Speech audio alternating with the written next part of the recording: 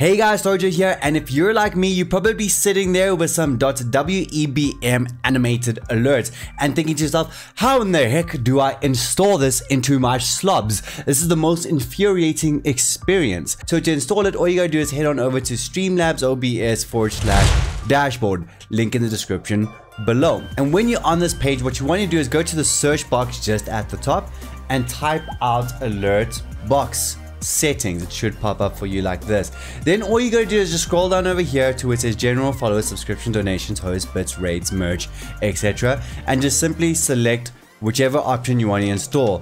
And then we're going to scroll down until we can see where it says image and sound here, and we're going to go over to the right to where we can then select image. We're going to click on that, and what we're going to do is we're going to click on uploads. Now we can either click on here and choose a destination, or we can drag our folder right over in here and it will upload, and there you can do the rest of them individually, and as you can see it'll show up here. Now if I were to pull up my Streamlabs OBS and test it, you'll see that it is now transparent. Make sure to like and subscribe for more Twitch tutorials and find out how to continue growing your Twitch channel.